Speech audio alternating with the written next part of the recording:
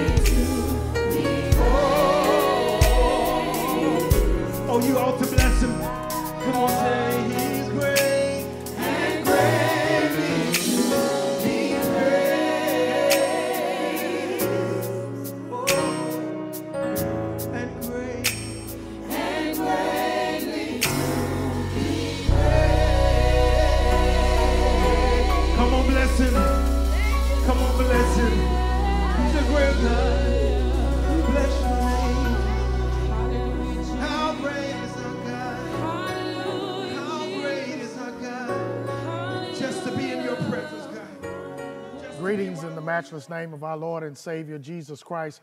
We thank you so much for joining us. Our prayer is that you've enjoyed our praise and worship ministry here at the House of Refuge Church. We are blessed beyond measure to have such wonderful, wonderful, wonderful individuals who lead our praise and worship. And we thank God for you joining us today. We're going to dive into the Word of God and hear what God has to share with us on today. Again, we pray that during this time of worship that something is going to be done or said that's going to bless your life in a major way. Let's have a word of prayer. Eternal God, our Father, we thank you. We bless you for another day. We thank you, Lord God, because You've kept us. You've blessed us to see this day that was not promised to us. God, we pray now that as we dive into study of your word, to share, Lord God, with us those things that will make our lives better. We pray, Lord God, that you will speak to every place in our lives, that, Lord God, we need your word to reach. We pray, Lord God, that not only that you would reach us, but then, Lord God, teach us how to walk worthy of the calling in which you've given us. We pray, Lord God, that you would speak through us and speak to us, that, Lord God, we may be better than we came. In Jesus' name, amen. Want to go to Mark chapter 5 and verse 25 and following. Again, Mark chapter 5, verse 25 and following. Very familiar passage of Scripture. Let's hear what the Lord has to say to us on today.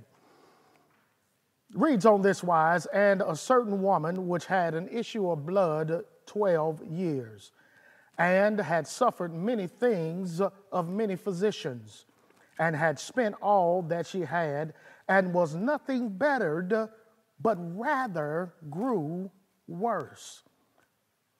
When she had heard of Jesus, came in the press behind, and touched his garment. For she said, if I may touch but his clothes, I shall be whole. That's enough this morning. I want to talk to you from this thought, I've had enough. Again, I've had enough. Have you ever heard those words or said those words yourself as it relates to life and what it has to offer us? It is said so many times that trouble knows our address, that trouble will find us in this life that we live, that it's not all about sunshine and happy days, but there are some rainy days and some days that are filled with conflict and trouble. One preacher said it like this: trouble knows your address and it comes with a suitcase, which means that it comes to stay a while. I'm reminded, though, in the midst of the fact that trouble comes, that David says, weeping may endure for a night, but joy will come in the morning. It's interesting that life sometimes gives us stuff that we cannot handle on our own. I've learned that life sometimes will give you things that will cause you to scratch your head, cause you to stay up at night, cause you to wonder if you're doing what God has called you to do, cause you to wonder whether or not God even loves you, cause you to wonder whether or not the prayers that you pray, are they reaching God, or are they just reverberating off of the walls in my bedroom? To cause you to wonder, is there ever going to be a time where I'm going to be able to sleep at night? For many are left with tossing and turning all night long, concerned about what the next day may bring. Well, this text is tailored to teach us that when you have had enough, there ought to be some things that you do. This woman in this text shares with us some things that ought to happen in our lives if we're going to become what God has called us to become. And not only that, but we're going to handle the things that come our way. It's an interesting passage of Scripture written by Mark. Mark writes chapter 5, and when Mark writes chapter 5, it's interesting how it opens up. It opens up with Jesus coming over the Sea of the Gadarenes. And when Jesus comes over the Sea of the Gadarenes, he meets a man that has his living in the graveyard. This man, they say, is a lunatic. And this man is cutting himself with stone. And as you study this particular text, theologians say that one of the reasons he was cutting himself with stone is because he was trying to get out of him what was tormenting him on the inside. But look at this. It happens when Jesus comes to this man who nobody can tame. He's running up and down from the graveyard up to the mountain, and he's cutting himself with stone. And they're trying to bind him, and nobody can bind him. But when Jesus comes, he runs and falls down at the feet of Jesus and acknowledges who he is.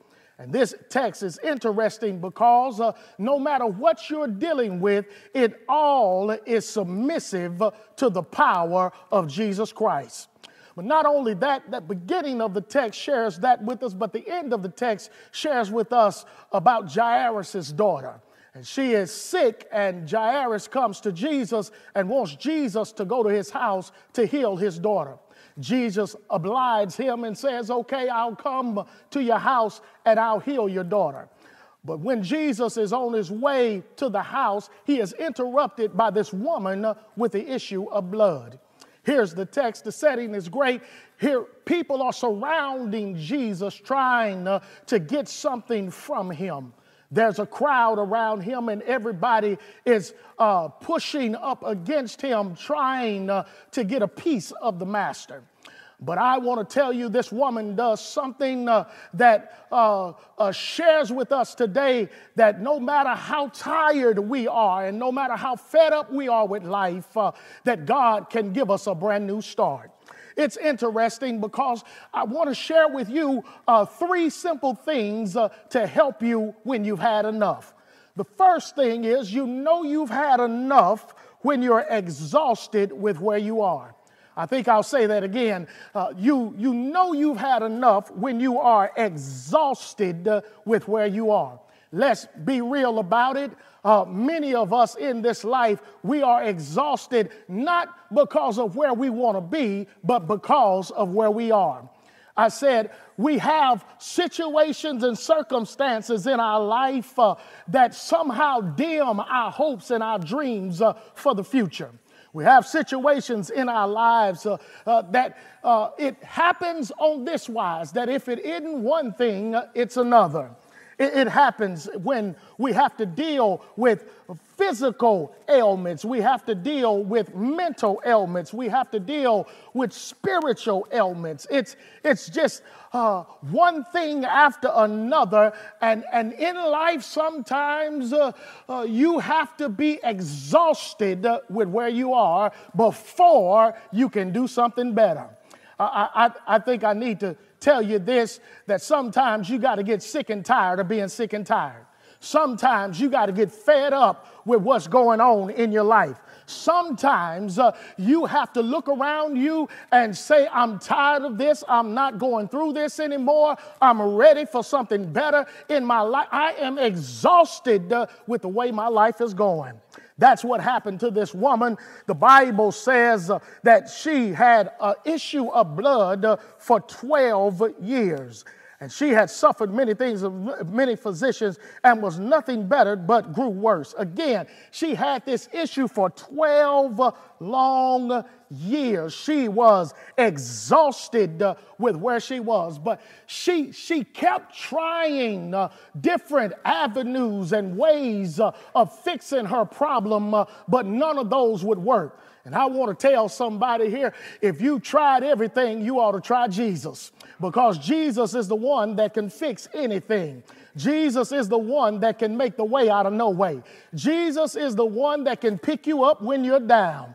And so this woman had exhausted all of her measures. She had spent all of her money trying to get well. And can I tell you something? It's tough when you go to the doctor and you're expecting the doctor to help you, but the doctor cannot help you. It's tough when you spend money on potions and different things of that nature trying to get better, but it seems like apple cider vinegar won't work.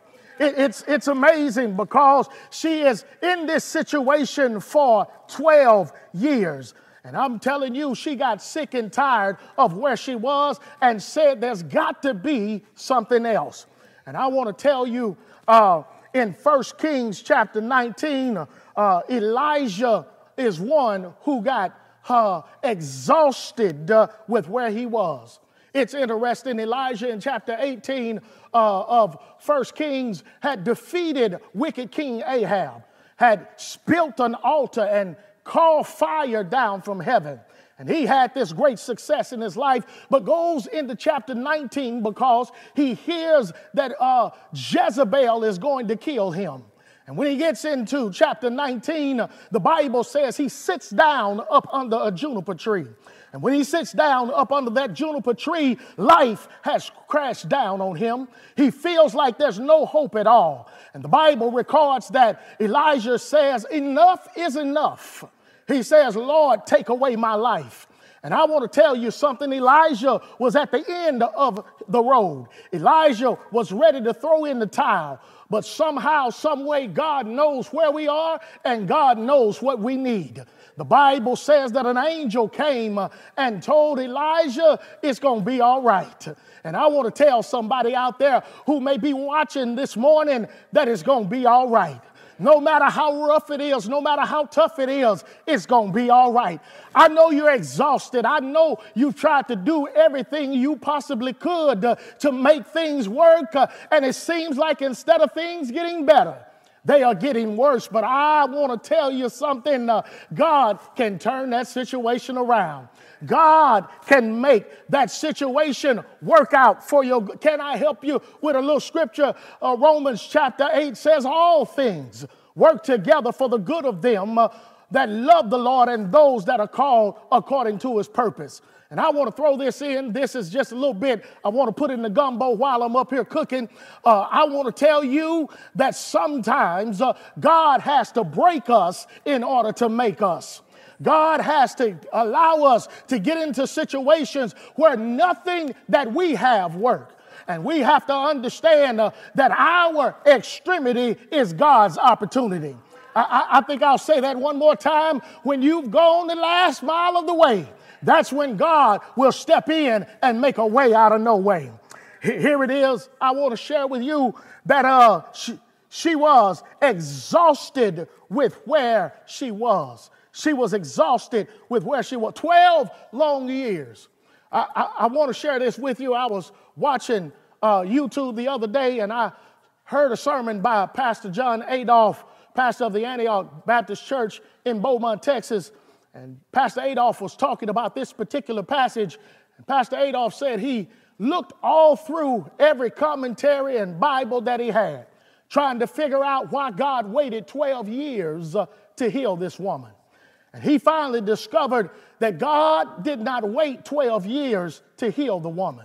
God waited until she exhausted all of her resources so that he could step in right on time. I want to tell you, you know you've had enough when you are exhausted with where you are. But not only that, let me share something else with you. You know you've had enough when you're determined to start something. I'll say it again. I know. I'm going to explain it to you. You know you've had enough when you are determined to start something. Look at what happens in the text. The Bible says, and she had suffered many things of many physicians and had spent all that she had, and nothing bettered, but rather grew worse. Verse number 27, when she heard of Jesus, came in the press behind and touched his garment. Let me share with you, when you determine to start something, let me ask you like this. Have you ever had God do something in your life that you know it was nobody but him? Have you ever had God open a door in your life and you walk through it unscathed, knowing that it was nobody but the Lord? I've had situations like that in my life, and here this woman has a similar situation. This woman is here, and she says that if I can just touch the hem of his garment, I know I'll be made whole. Antiquity teaches, when you do a study on the text, it shares with us that men wore these outer robes that had tassels on the bottom. And she said, I don't have to grab the whole robe if I could just touch one of the tassels. She said, I know it'll start something in my life. Here it is. I want to share with you, the Greek word touch is haptu. Haptu. It means to ignite something or to start something. It means to ignite something or to start something. That's what happened in this woman's life. When she touched the hem of his garment, it ignited healing on the inside of her. It ignited something in her life. I want to share with somebody out there that if it seems like life is dead, it seems like nothing is working out for you, why don't you jumpstart your life by touching the hem of Jesus' garment? Why don't you jumpstart your life by inviting Christ into your life? I want to tell you, it's the best thing that ever happened to me. It's the best thing that I've ever done. And I want to share with somebody out there that's watching today that if you need a jump start in your life, Jesus is the one to give it to you. If you need to get out of that bad place that you're in and it seems like you can't get going, Jesus can jump start your life. Just one touch from the Lord can change anything in your life. She jump-started her life. And I want to tell you, you have to be determined to start something. You have to be determined to say, I'm not going to sit here and feel sorry for myself, but I'm going to get up and I'm going to push on. I like what Grandma and them said, believe I run on. See what the end's going to be. And I want to tell somebody, you know you've had enough when you're determined to jumpstart your life. It's interesting because God always gives us a boost. God always gives us power. God always gives us what we need to do what he's called us to do. It's there, Acts chapter 1, the Bible says, and ye shall receive power. After that, the Holy Ghost has come upon you. Let me share something with you. Here it was. Jesus had left his disciples on earth to start the ministry that we now embrace. And I want to tell you something. It wasn't easy. Disciples were being beheaded. They were being killed. They were being shipped off. But I want to tell you something. They had a jump start from the Lord. They had power from the Lord. And when they had power, when it got bad in their life, they said, I'm not going to sit here and wallow in my pain and my sorrow, but I'm going to jumpstart my life. I'm going to keep on pushing. I'm going to keep on running. Let me just give this word to somebody who's watching right now. God wants me to tell you, get up from where you are and jumpstart your life. Start your prayer life over again. Start studying your Bible again. Start calling people who don't want to gossip but want to encourage you in the Word of God. Start surrounding yourself with people who will push you and help you jumpstart your life. Here it is. I want to tell you, when I was coming up as a young boy, a young man rather, around 20, 22 years old, I had a two-door Honda Accord. It was a 5-speed. This car would keep running and rev up at the light. When I would get to the light, stop, put my foot on the clutch and brake, the car would just sit there and go vroom, vroom, vroom. And that was all fine because all I had to do was pull off and it would just keep on going.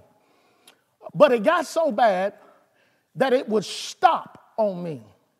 And when I would try to crank it, it would not crank. It was the strangest thing. Car would not crank, wouldn't crank at all. And so I remembered something I saw my daddy doing. My daddy showed me this trick that if the car is rolling and you jump off of the clutch, the car will start up. And so there was a time when I was at the light and I was at a hill.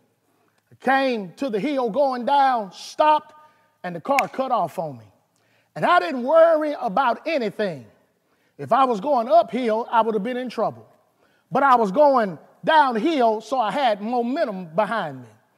And when the light turned, I just let off the brake, let the car roll down the hill and jumped off the clutch, and the car started right up. And I want to tell somebody that that's the way Jesus does us.